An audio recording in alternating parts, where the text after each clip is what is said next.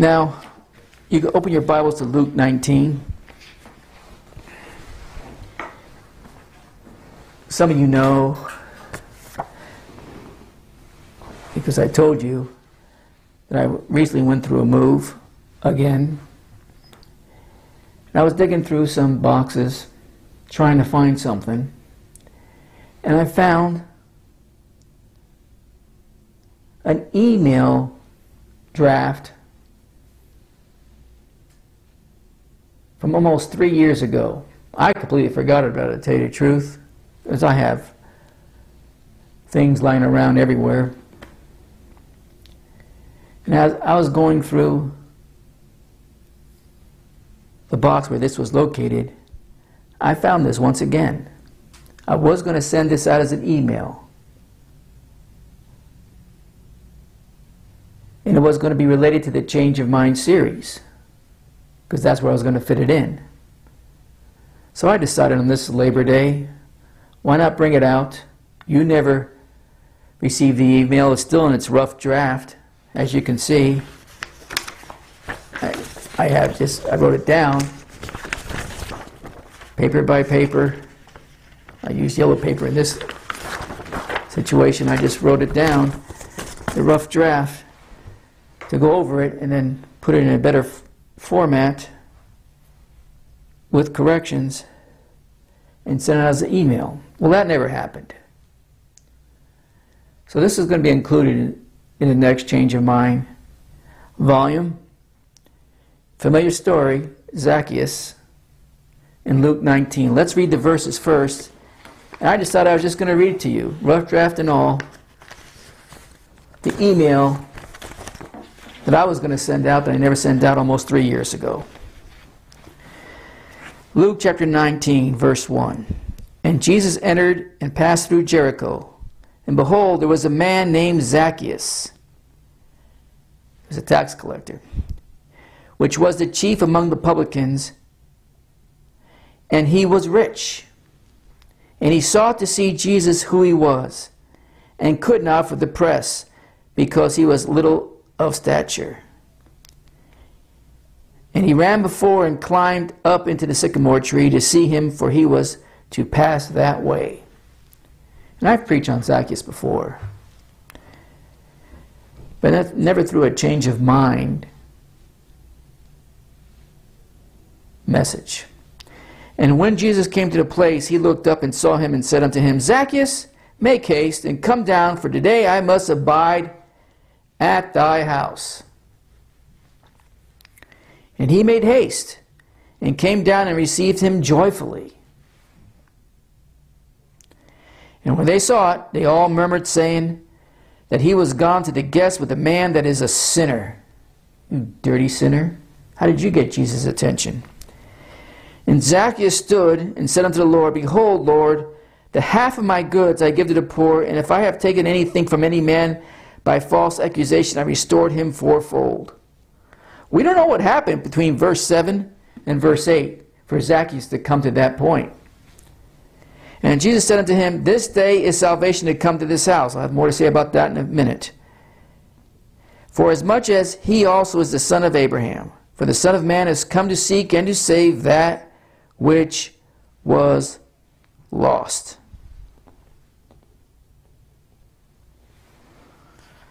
This is the email, or the potential email, rough draft, that I was going to send out.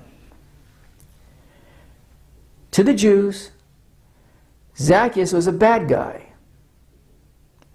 He was despised, hated, because he was a tax collector for the Romans. To the Jews, he was a thief and extortionist. If you attend Sunday school, you might have heard, if you attended Sunday school, you might have heard a cute tune that goes like this. Zacchaeus was a wee little man, a wee little man was he. Now, Zacchaeus is not just short, but also a total, and you could fill in the blank. And that's how I was going to leave it in the email. Just a line and you fill in the blank. And anything that you would put there would have fitted. Zacchaeus just not short, but also a total, let's just say, sinner for now. To the Jews, Zacchaeus was a traitor. He betrayed his own people to work for the oppressors. That was the Roman Empire. In Luke 19, Luke writes that Zacchaeus was just not a tax collector, but a chief tax collector. In other words, he was the godfather that ran the tax collecting mob of extortionists. On top of that, he became rich by fleecing and gaining his wealth from his fellow Jews. In short, he was just a terrible person.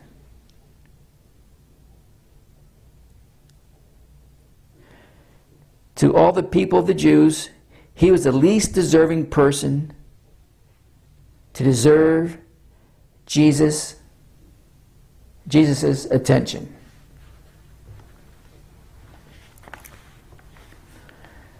So then you got to ask yourself, why did Zacchaeus was determined to see Jesus? Think about that. In Luke 19, verse 3, let's read it again. And he sought to see Jesus who he was, and could not for the press. The crowd was too thick. Too many people pressed in close together. And because he was small in stature, he couldn't break through and get through. In verse 3, something stands out that needs further investigation.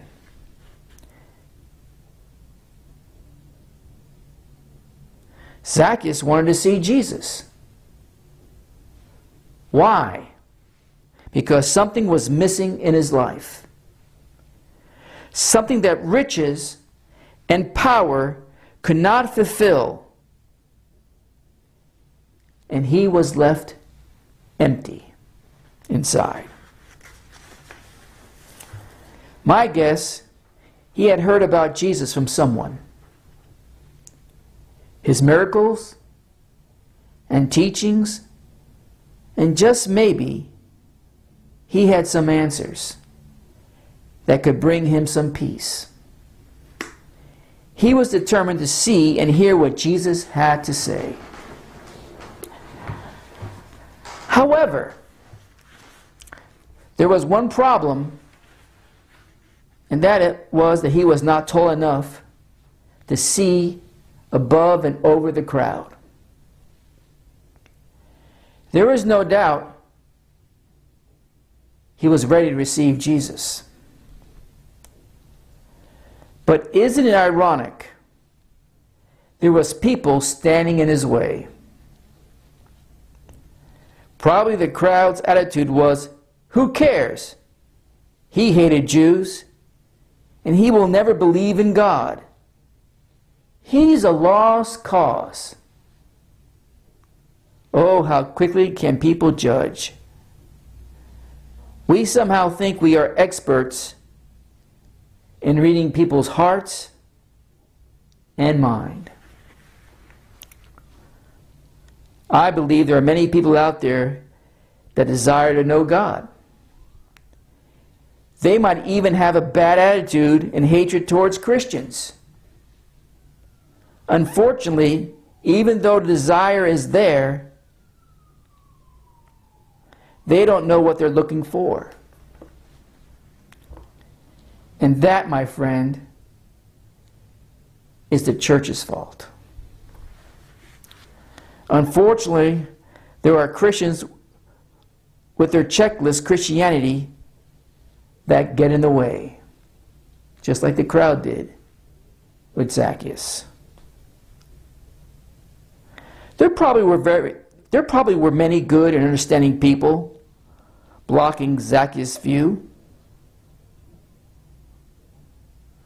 But their self-righteousness becomes a roadblock to anyone wanting to view Jesus, who desperately needs him the most?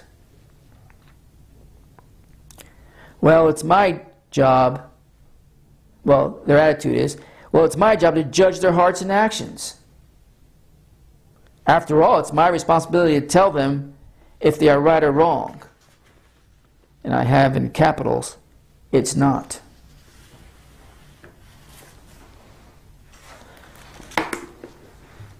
No, you just need to get out of the way if you're blocking the view to Jesus. There are people out there that are searching because they feel spiritually empty. The problem, though, is that they will walk into a church and get the impression and feel the vibes of the people in that church that somehow they don't deserve Jesus. You know the type. The self-righteous people that think they have it all together. They close their ranks to keep out sinners. They pretend they are somehow perfect. Sorry, we all have flaws and scars. What they need to see is His light, His mercy, His grace that shines through us. It should be organic, not forced, but it should be naturally flowing in everyone's spirit-filled being. In verse 4, Zacchaeus was a desperate man, not just curious. Let's read that verse again. And he ran before and climbed up into a sycamore tree to see him, for he was to pass that way. So how do we know he was a desperate man and not just curious?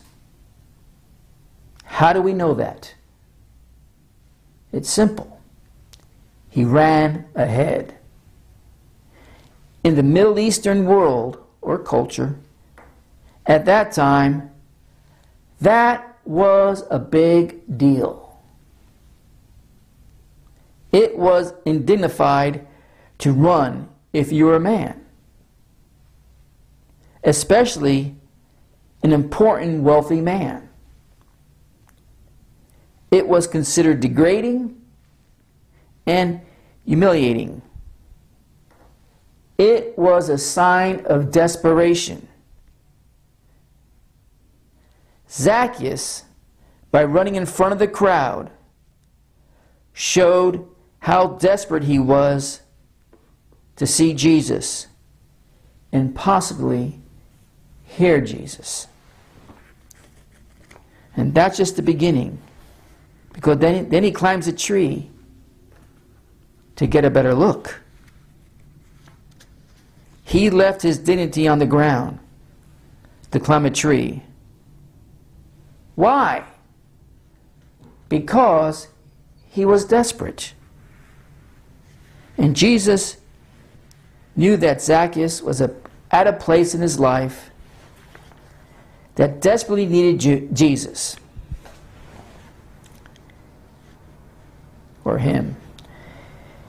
He would do whatever it would take to get a glimpse of Jesus.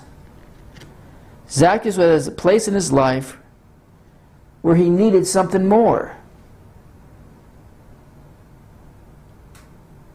I believe Zacchaeus ran after Jesus, broken and desperate.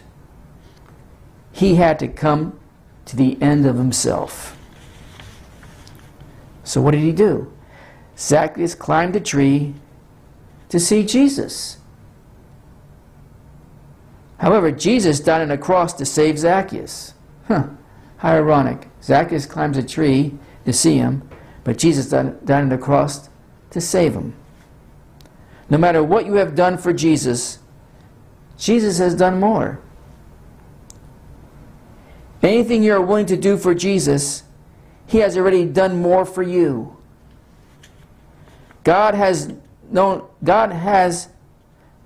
knows us and loves us before the foundation of the world was even formed. Long ago, God set in motion His plan to forgive, heal, and save us. He restores us. All Zacchaeus did was climb a tree. He didn't call out for Jesus. He didn't say anything. He didn't respond to an altar call. He didn't even confess that he was a horrible person. In the church world, that's all the things you have to go through according to their checklist to be saved. Zacchaeus did nothing of the sort. Let's read it again. All Zacchaeus did was climb a tree. He didn't call out for Jesus. He didn't say anything. He didn't even respond to an altar call. He didn't even confess that he was a horrible person. Now, I'm not saying you have to put your trust and faith in him. That you have to do. But he didn't even promise to change. The amazing part of this story is Jesus wanted to see Zacchaeus. And that was enough to stop Jesus in his tracks. Remember, Jesus was walking through a crowd of people, talking to him, probably pulling people talking to him and probably pulling at him. Yet he was aware of Zacchaeus. He held up the entire parade of people to meet Zacchaeus' needs. In verse 5, let's read that. And when Jesus came to the place, he looked up and saw him and said unto him, Zacchaeus, make haste and come down, for today I must abide at thy house. Just think of all the people Jesus could have called out. He chose the least deserving individual, and he called him by his name. Jesus could have done anything he wanted the way he was going to spend his day. But he chose to spend his day with Zacchaeus.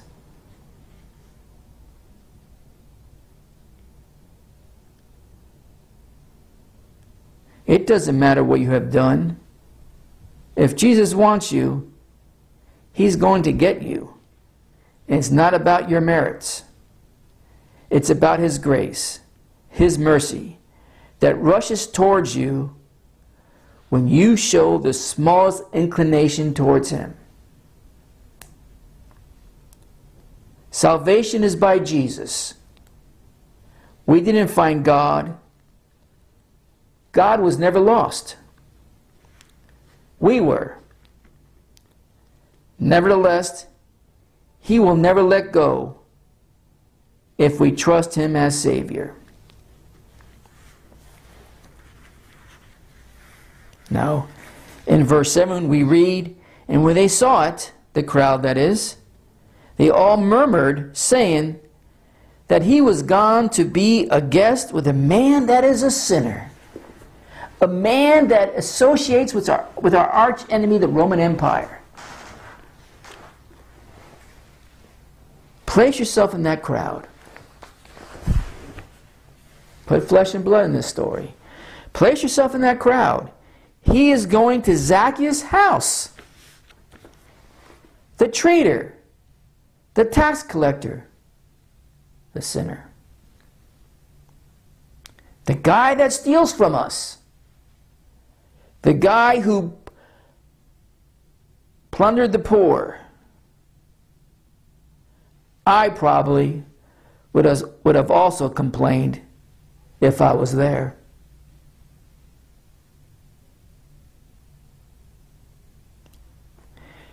The crowd should have spent less time muttering than someone else, muttering, knowing that someone else was shown grace.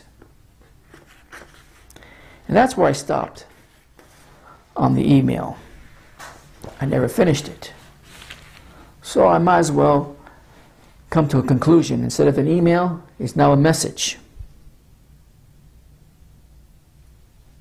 And then when we read, we get to verse 8. From 7 to verse 8, we go, and when they saw it, they all murmured, saying that he was gone to be a guest with a man that is a sinner. And Zacchaeus stood and said unto the Lord, Behold, Lord, the half of my goods I give to the poor, and if I have taken anything from any man by false accusation, I restore him fourfold. We don't know what happened between verse 7 and verse 8. There's no record of a sermon. There's no record of a rebuke by Jesus. There was no threats.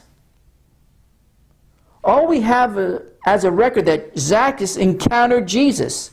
And from that point on, everything changed about that man.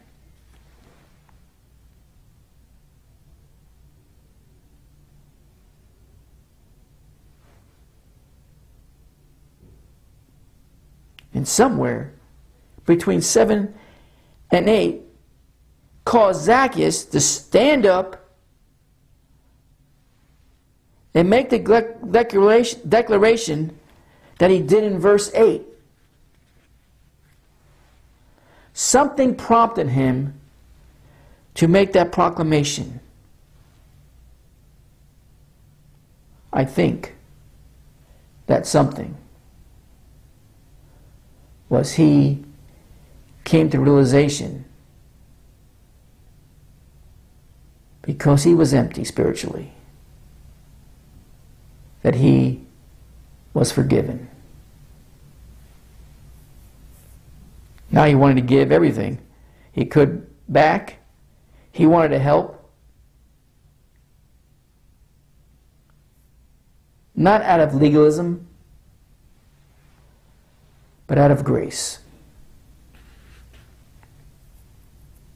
And then in verse 9 we read, And Jesus said unto him, This day salvation is come to this house, forasmuch as he is also a son of Abraham. Jesus is talking about himself. Today salvation is come into this house. Jesus is talking about himself. Salvation was not because of the act of generosity now by Zacchaeus. Salvation was a person that's referred in this verse. And that person was carried the name Jesus. Zacchaeus recognized that he was forgiven, and now he was part of receiving that salvation because of the grace of God and his mercy. Now, I'm sure plenty else things were said that we don't have on record here between verses 7 and 8. But he was back into the fold, so to speak. Not because of good deeds, because he received salvation by believing in Jesus as the one that could provide it. In verse 10 it says, For the Son of Man is come to seek and to save that which was lost. To save that which was lost. Underline the two words, seek and save.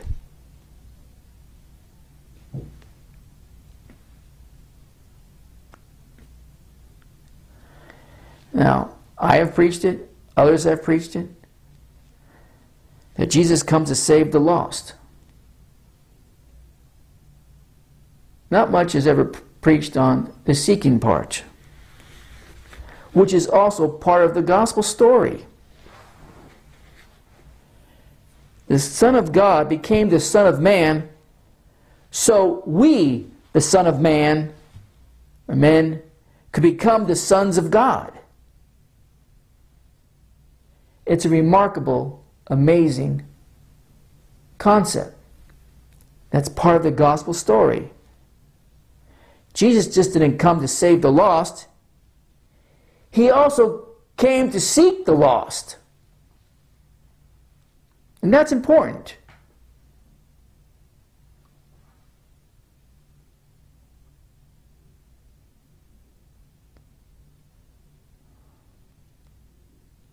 It's almost like, remember when you're in school,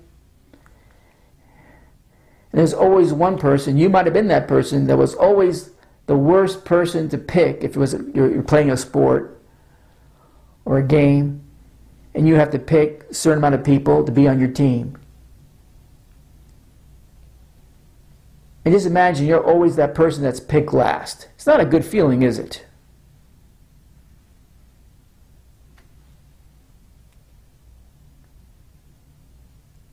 Well, Jesus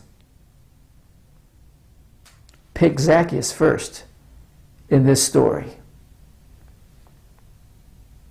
The most least deserving person in that crowd. He picks him first. The number one pick, as far as we know in this story.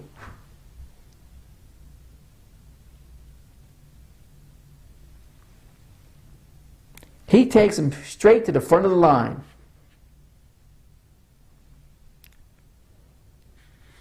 He didn't deserve Jesus' attention. That is quite obvious. Unless Jesus was going to publicly rebuke him for his actions. And I'm sure many thought then, and even now, if you put flesh and blood in the story, that was the last person that Jesus should have picked, or given the privilege to play host to the Savior.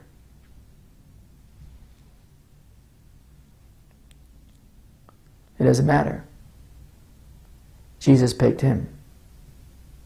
He moved up to the front of the line. It was not expected, and it surely was undeserved, but nevertheless, Jesus picked Zacchaeus.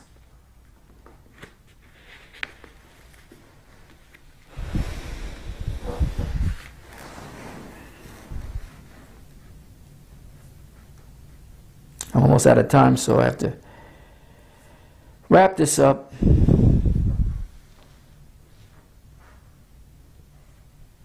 Jesus got criticized, I'm sure, for picking Zacchaeus, and definitely for spending the afternoon or whatever part of the day that Jesus spent with Zacchaeus. And the reason why, because self-righteous individuals can never understand grace. They never get it. They pretend they do, but they don't. See, sinners will, even though I hate to use this word, accept Jesus, but religion always shuns Jesus.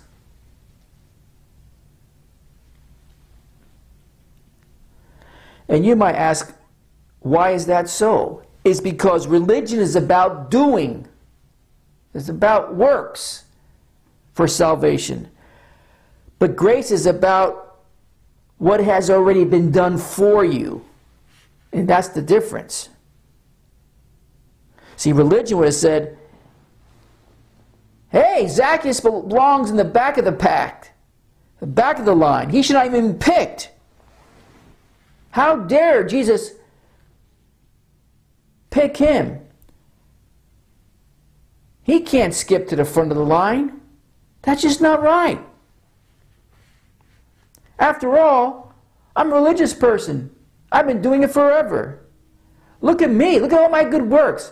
I am a good Christian. I go to church.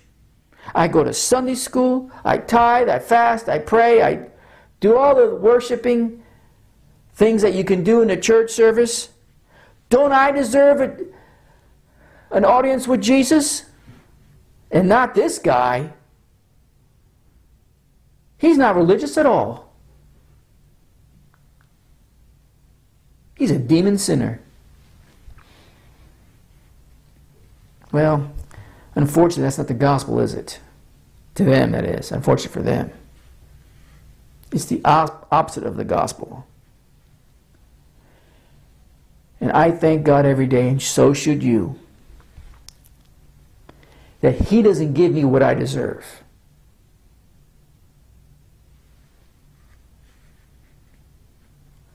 I'm so thankful that he accepts me by grace and mercy and not by law.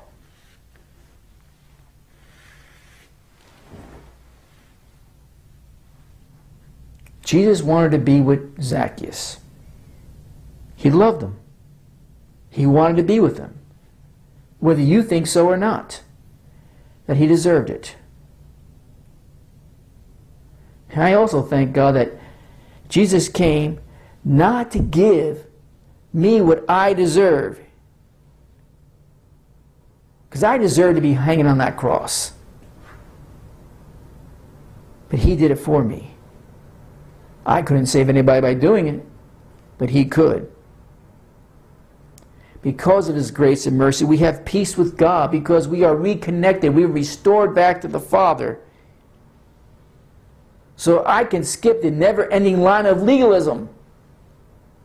I can skip the line of self-effort and works for salvation. I can skip the line of dead works because I have Jesus. And so do you. See, Christ has already found us. He's already picked us. He already called you by your name. He's just standing at the door knocking, waiting for you to say, come on in. Spend a day with me in my house. The door is open. Those are that is for the ones that do not believe that Christ is the Savior. Yes, he is. You're not listening to this by accident. You have a void that needs to be filled. It only can be filled with Jesus. All the other things this world could offer you, including other religions, will always fall short because there's only one Jesus. And he gave us grace and mercy and not what we deserved. And he paid that penalty, the penalty that we would have to pay if we don't believe in him. Well, my friends, that's why I always say, I think most of you have been around for a while, have noticed that I say Jesus only quite often. Because that's the only thing that matters. Zacchaeus came to the realization that things of this world does not provide you much. And they come and go.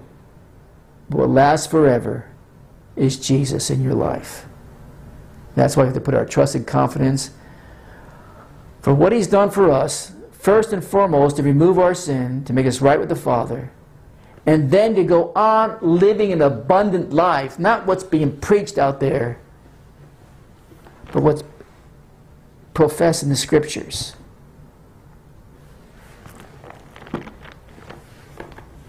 The life that Jesus will provide.